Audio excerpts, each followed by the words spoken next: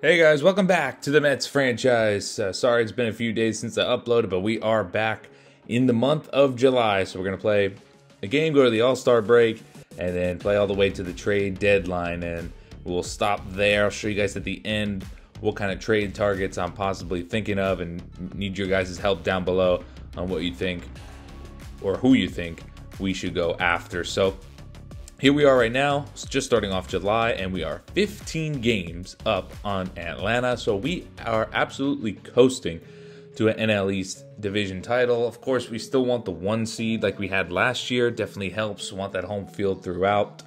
I don't think it's the most important thing in the world, but I would like to have that home field advantage just in case we go back to game 6 and 7 like we did against San Diego last season and won game 7 at home, of course. Senga on the mound, 4.26 ERA and 18 starts. It's not terrible. It's very mediocre, though. But he is our 5th starter, but Savali's not having a good year either. But we'll go over that all in the end. In the first, it's CJ Abrams, chops one up the middle. That's a base hit past Jake Berger, playing second today because we're going up against the lefty, who we'll show in a sec. Next batter is Juan Soto. Of course, he went back to the Nationals in this one, and he grounds one under the glove of Pete Alonso. Runner goes from first to third, as I don't think Tucker realized he was going to go to third. He got that in really nonchalantly, and CJ Abrams takes advantage. So first and third, one out. Robin Fortenberry, he pops up to third. Brett Beatty will make the play. So it's first and third, 2 out now for Washington as Gleyber Torres steps to the plate, having a nice season, batting .290, but a nice ghost fork from Senga strikes him out, and Senga gets out of the jam unscathed. We're going up against Mackenzie Gore. Of course, he came over in the Juan Soto trade, and then for some reason in this one, Juan Soto decided to sign back with the Nationals. But okay, runner on first, 1 out for Pete Alonso in the first. He grounds one slowly to third. They're not going to be able to turn 2, so they'll just get the out at 1. Runner on second, 2 out for Luis Robert, and the 2-1 count is smacked to right field. The right fielder's going over. He puts his glove up, but he can't make the play. It goes by him and all the way to the wall. It's an RBI double for Luis Robert. It looked like that was Fortenberry out there and right. Looked like he had that one tracked down, but I guess he misjudged it. He's a little short king, too, so he probably thought, he was taller than he was. But either way, that's an RBI double for Robert, and then Lindor flies out to center to Dylan Cruz to end the inning. We're jumping ahead to the third. Nobody on, 1 out for James Wood. And wow, what a moonshot from James Wood. Kyle Tucker just watches this one fly over the Mets bullpen. This game is tied at 1 in the top of the third. 5th home run of the season for James Wood. So nice power there. Bottom half of the third, we do have a runner on second. It's Kyle Tucker. He hits one deep into center field. Dylan Cruz going back. He's at the track. He's at the wall, but makes the catch right in front of the wall. Tagging was the runner on second. So the Mets have a runner on third with 2 outs for Pete Alonso. 2-2 count, and he is frozen. Fastball, low outside corner. Absolute dot on the black from Mackenzie Gore. He gets out of a jam. Still 1-1 in the fourth. Gleyber Torres hits one deep to left field. Brandon Nimmo's running back there. He is running out of room. It's a home run to left field for Gleyber Torres, the former Yank. Crushes one in New York, and that's his 10th home run of the season. So we saw his average up there close to 300, and now it's his 10th home run. So he's having a solid season. Bottom half of the fourth, though, Lindor hits one deep to center field. Cruz goes all the way back. It's outside of his reach, and it's a ground rule double. Next batter, Teoscar Hernandez hits one fairly deep into center field. It's deep enough for Francisco Lindor to tag. He will not tag. He'll think better of it. Dylan Cruz with a nice throw in the third. So the runner's still on second with 2 outs for Jake Berger. That's a ground ball, base hit through the hole. Lindor's going to test the arm of Juan Soto, and it's a wise decision. Juan Soto not really known for his arm, and that throw is up the line and not in time. Game's tied at 2. Staying on the mound in the 5th, gets a strikeout right there of James Wood. That pitch count's getting close to the hundreds, so this would be his last inning if he can get out of this. CJ Abrams strikes out in a high cutter, so he's 1 out away from getting through at least 5, and he'll have to deal with Juan Soto, and he gets him to fly out to center. Luis Robert will be there to make the play. So 5 innings, 2 earned from Senga is definitely not bad, but to only go through the 5th inning, we could have more from our starter, but he was already at 100 pitches, just no point. In the 6th, we had a guy on, but Teoscar Hernandez grounds into a double play, so this game's moving along, still tied at 2.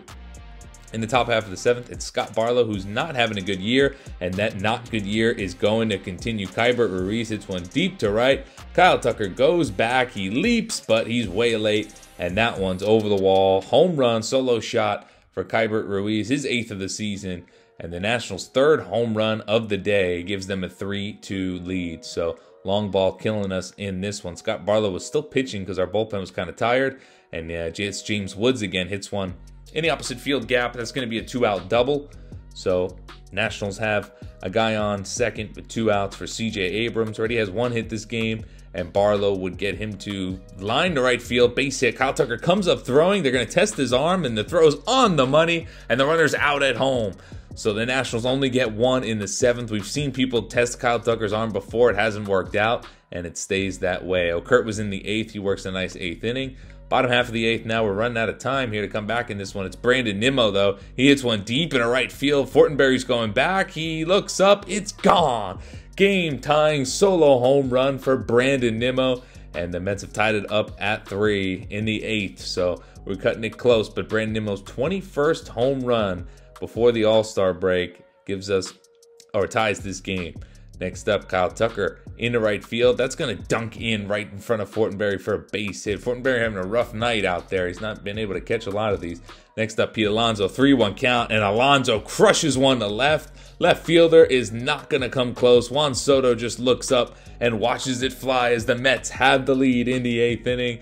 A big 3-run 8th inning is going to cap off a comeback for the Mets as that 3-2 lead for the Nationals quickly disappears, and it's 5-3 New York, and we're going to send Edwin Diaz on the bump. He's 23 of 27 now. I think he blew 2 saves in a row. If I remember correctly, last episode, I think he was 23 of 25 when he came in against the Cubs and blew that one. So he's 23 of 27. Anyway, he gets the first out. Dylan Cruz to ground to short.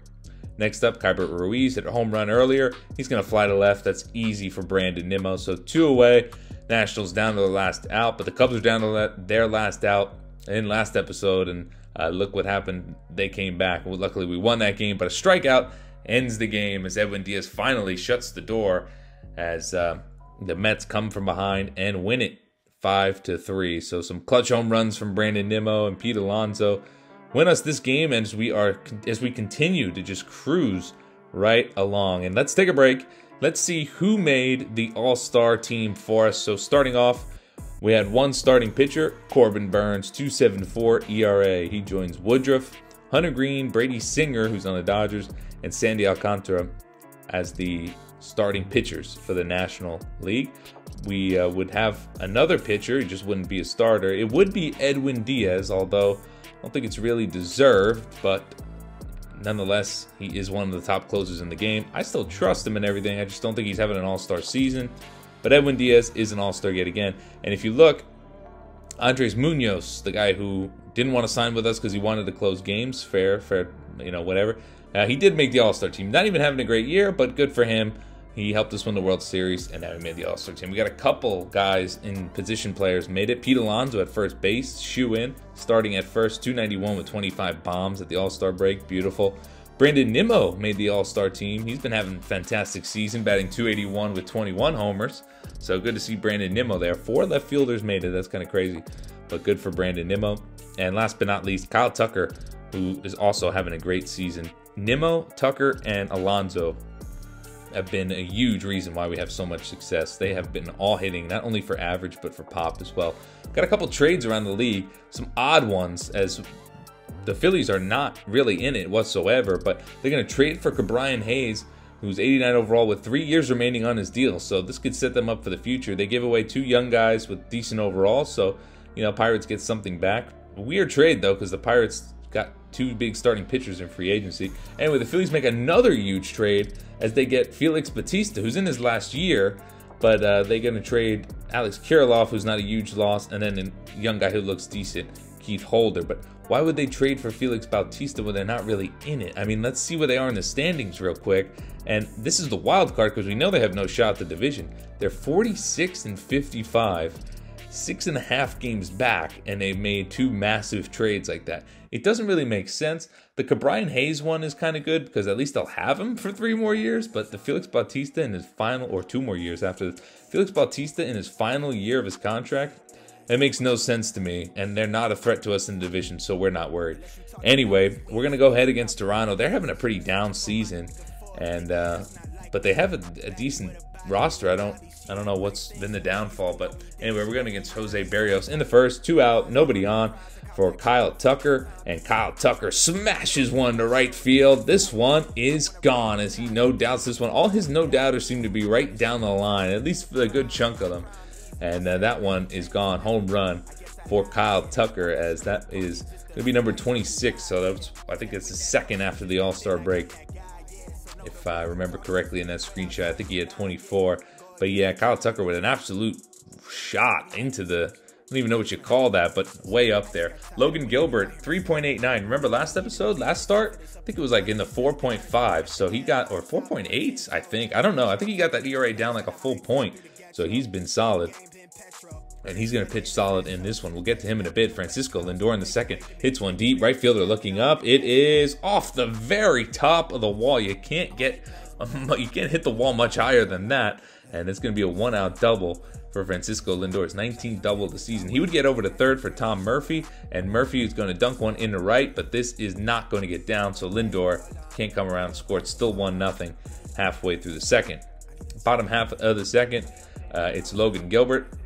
And he is going to give up a base hit up the middle past the diving Francisco Lindor. So leadoff guy on for Toronto here in the second. Next batter, Zach Veen. They got him from Colorado. And he is going to hit one off the ankle of Logan Gilbert. Lindor bare hands, throws to first, but it's not in time. Logan Gilbert would be all right. Next batter, he is going to pop up to third. And Brett Beatty's going to take care of that in foul territory. So 1 out. We're double play away from getting out of this jam.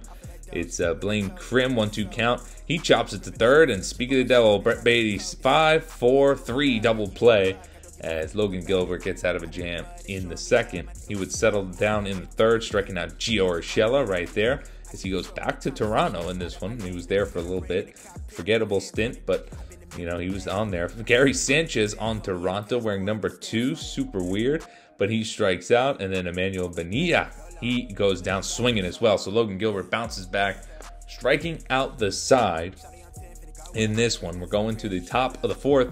Brett Beatty is with 1 out, and he hits one deep to right field, and this one's gone. No doubt about it. What a shot over the bullpen and into the seats.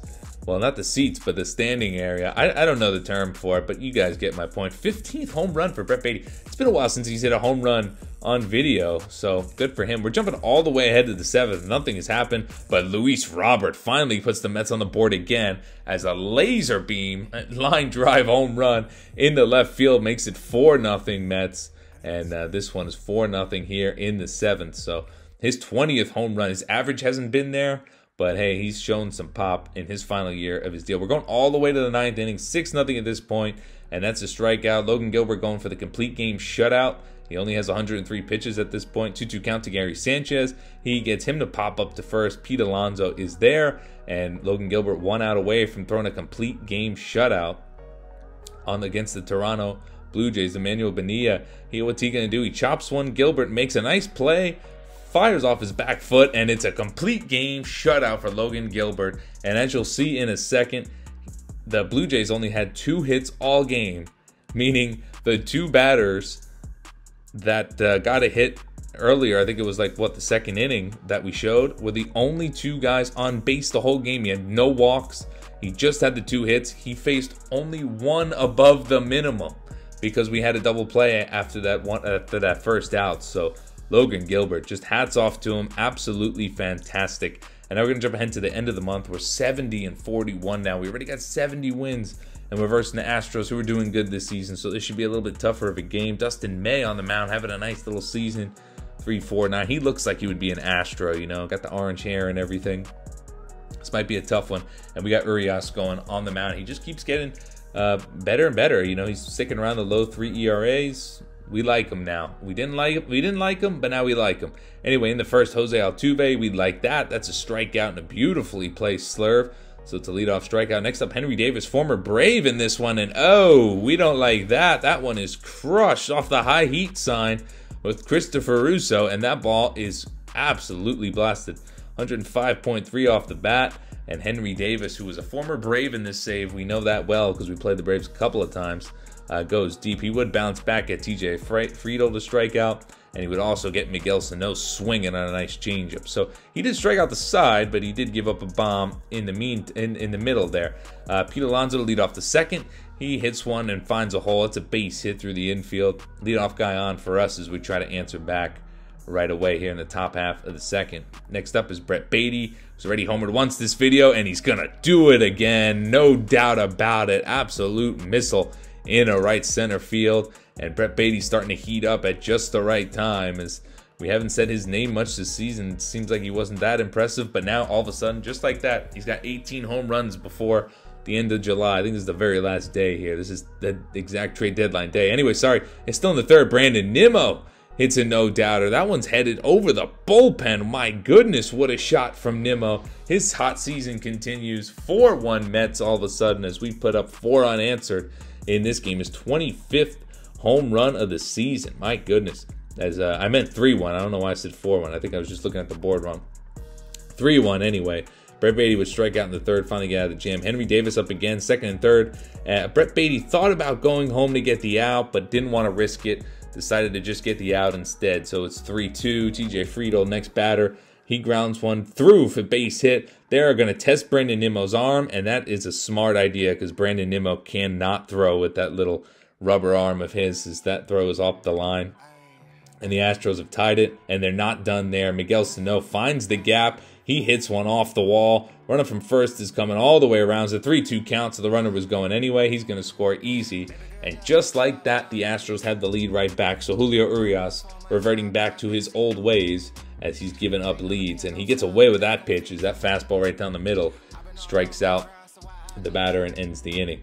So, just like that, we're trailing again, but in the fourth, it's Teoscar Hernandez. He dunks one where the defense isn't, so gets a base hit that way, 1-out base hit. Francisco Lindor up next. He'll try to continue his hot hitting. He hits one deep to right field. This is headed towards the gap. It is gone. It clears the wall and goes into the Astros bullpen.